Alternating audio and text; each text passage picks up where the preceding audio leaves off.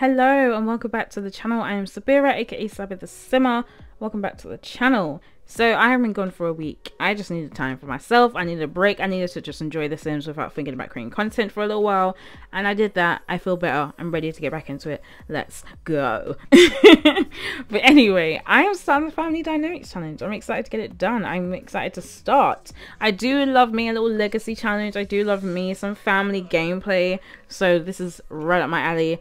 I'm just trying to make sure it works well, and I want it to be entertaining, and like with my console sounding like it's about to take off, just trying to figure out how to record without it sounding, having an annoying fan sound in the background. So we're gonna try and do that. Bear with me as we figure it out together.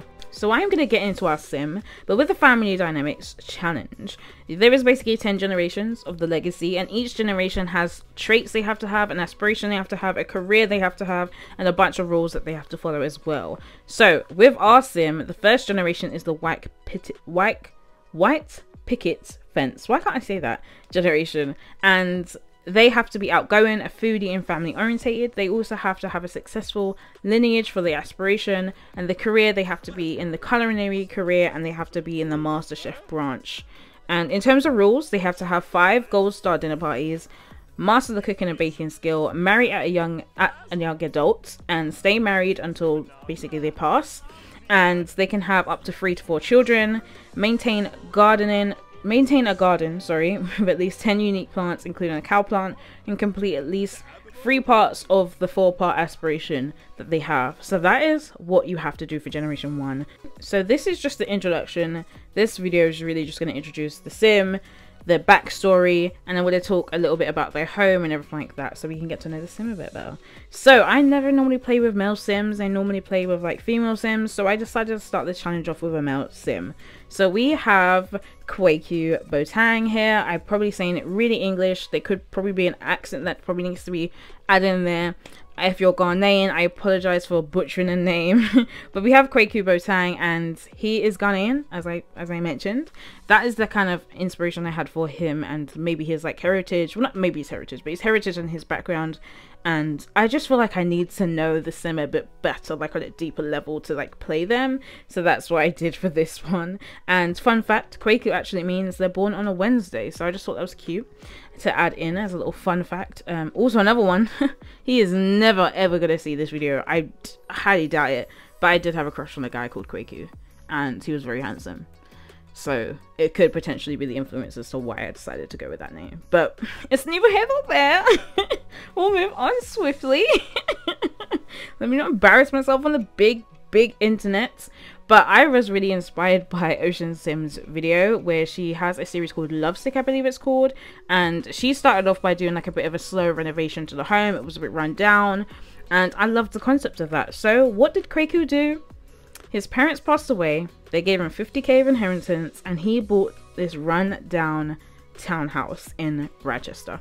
And again, I have actually recorded this again for the third time probably. But anyway, he is going to live in Rochester, and I never play in Rochester. I just use it for the university. So we are going to live in Rochester in a little townhouse, which is cute. So let's actually get into like what this townhouse is looking like. As you can see, he's not impressed. The decor isn't up to par, but that's because it's terrible. Look at the state of it. The kitchen has cracks, holes everywhere. There's just, yeah, I tried to make it look as distressed as possible, but I think it still looks pretty okay on the outside, at least. His neighbors, I literally just copied the house and like changed up some of the features, modernized it slightly just to make it look like that the neighbors kind of had the home and was able to like afford to renovate it. I really want him to meet the neighbors, because I think it'll be great, because they want to start a family. So I kind of thought like we could use the neighborhood stories kind of update and like speak to them about expanding the family and see how that works out for them. I just think it'll be good if that kind of happens, and like if they could be like, hey, do you want to start a family? Do you want to get married? All that kind of stuff. But this is what the townhouse was looking at from the outside. I did do a speed build. I think you're getting a speed build. I can't remember if I recorded this. I think I did. So hopefully you can. And the second generation is meant to live in a basement. So I've done it. So like it's kind of a basement, but I just wanted it to look a bit different. So that's why I went with this townhouse vibe. So the second generation will live in the basement, but it's a lot better than just like a bottom of the basement kind of thing, because they have their own entrance, that kind of deal. And then you have the main floor, the second floor, and they also have an attic as well, which I thought could be useful to convert into like 2 extra bedrooms, because there's only 2 bedrooms in the main part of the home. So we definitely need more space, because I think he will probably have 4 out of the 3 to 4 children. I think he would probably go for 4. I think he wants a big happy family, especially because he's a only child. I think that's what he'd want.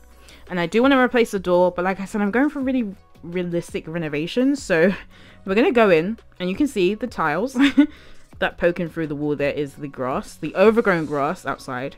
We've got some holes in the walls. We love to see it. And he's definitely going to replace the stairs. I think he likes the wood flooring, so he might just bring that into the hallway area.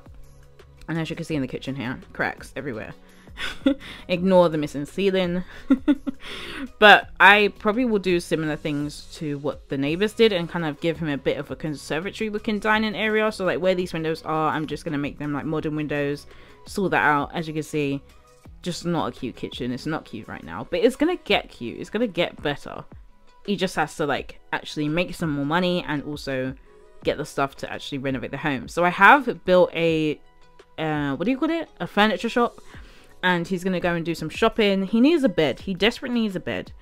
And you're gonna see the little half bathroom. I haven't decided yet if I'm gonna completely knock that out and not have a bathroom downstairs and just have one upstairs. I'm not sure yet, but we're gonna go upstairs and you're gonna be able to see that. Look at those lovely cracks. And we are gonna go upstairs, and then you'll get to see what the situation is looking like upstairs. I didn't put too much detail upstairs because by the time I did downstairs, I was like, it's fine. You get the drift. Where am I going? Sabiro? Where are you? Can you tell I'm a professional at these house tours? The bathroom as well, that's upstairs. It's not that cute. Very basic. I was tempted to do an off-the-grid lot challenge thing as well on top of it, because I felt like it would be realistic to like not have any gas, electric, hot water running whilst he's moved out into this home straight away. As you can see, his bed, like I said, we're gonna buy him a new one because that ain't cute. That's not it.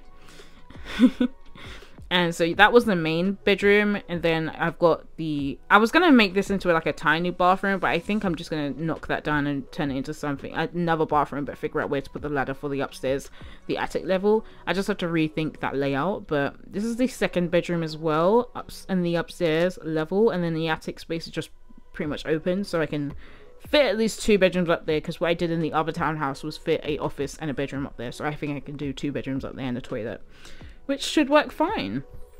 But what we're going to do first is get rid of all of the holes, the cobwebs, all that kind of stuff. We're going to make it seem like he's just on a quick paint job. He's got some fresh paint. He did some painting. And then in terms of filling out these holes and things like that, I didn't do it upstairs, but in the kitchen where I thought he would have tiles, I would imagine you would have to do a lot more like knocking down to fill out the holes. So I've put plaster. Do you know like the plaster wall paper? Basically that's what I've left in the kitchen to make it look like it's just been replastered because they filled out holes. And I can imagine he's just doing this job by himself right now. He doesn't really have a lot of friends, and he's pretty independent, I would assume. Like he just wanted to get it done, so he's gonna wait for like plumbing and things like that to come to help him out with the stuff in the kitchen area and the bathrooms. But for the most part he can do a lot of it himself. And I think when it comes to the garden, which is only like a small little garden area, he's just going to clear out all the weeds and things like that. It's just very overgrown out there, which you're going to be able to see in a second. Do I go outside? I think I go outside. But yeah, I'm just going to tidy up so it's not so overgrown, as you can see. Just grass everywhere. I really like the creeping up ivy though, so I'm tempted to just keep it, even though if you're getting rid of all the weeds, you'll probably get rid of that. But I like it creeping up in the house, so I might keep it. But that is pretty much the tour of the house at the moment. So let's get into build mode and actually give this home a good old renovation.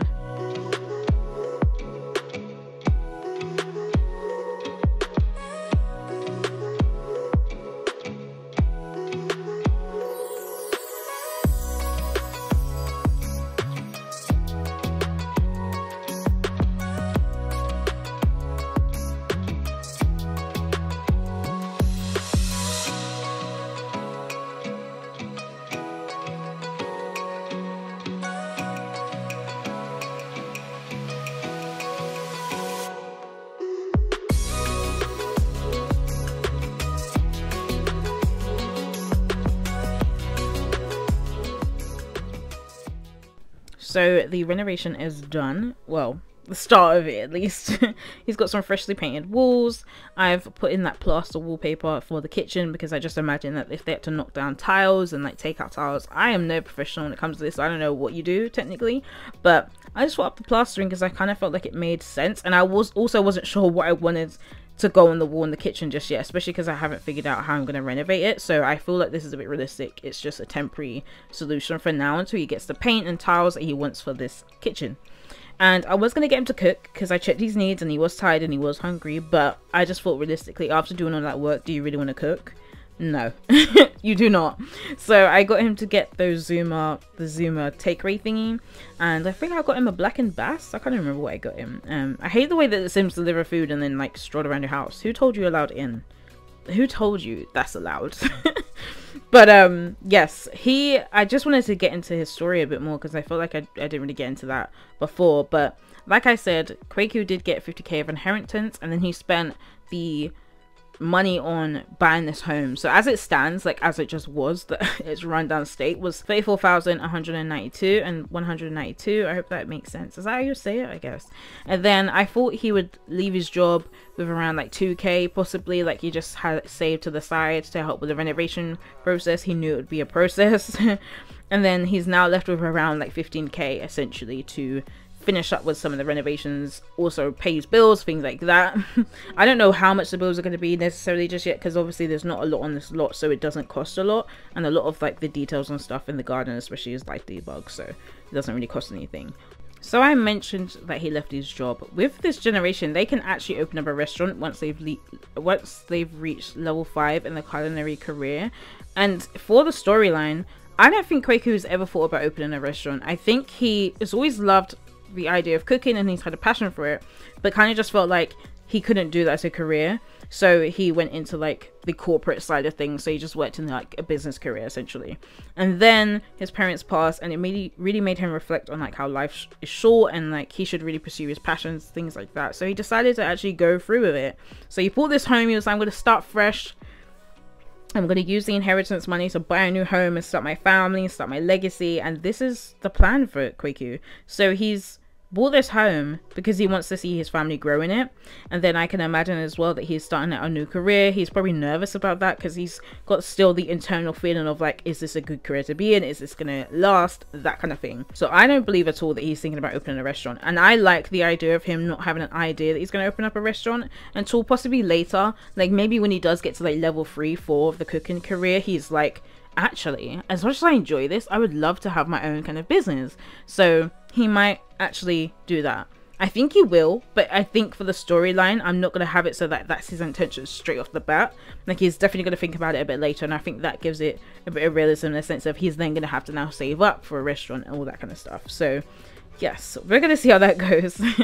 And I've also put in a bunch, well I say a bunch, I've put in a bunch of different Sims, but I've made myself about 5 female Sims that I potentially want him to be with. Well, he doesn't get to be with all of them. He gets to be with one. I do have some of my own favorites, but I don't want to say anything. We're just going to hope that he bumps into them in the town as he's walking around and doing his own thing. He actually does end up he ends up cooking eggs on toast, even in that kitchen. No wallpaper, just plastering. And the appliances are trash, the counters are trash. And he ends up cooking eggs on toast at excellent quality. And I was like, this is perfect for the storyline. Do you see what I mean? He's a great cook. Even in these conditions, he's a great cook. But yes, I wanted to just like let you guys know this storyline for Kwaku and just give you a bit of a realistic renovation for like how he would start off. So in the next part of this legacy challenge, we're going to do some furniture shopping, get him some basic bits for the house, and apply for the career. Hopefully get a promotion relatively soon and try and complete some of these aspirations, some of the rules, even, I mean, some of the goals essentially to meet. So he's going to start his gardening, so I'd potentially get him to go buy some seeds.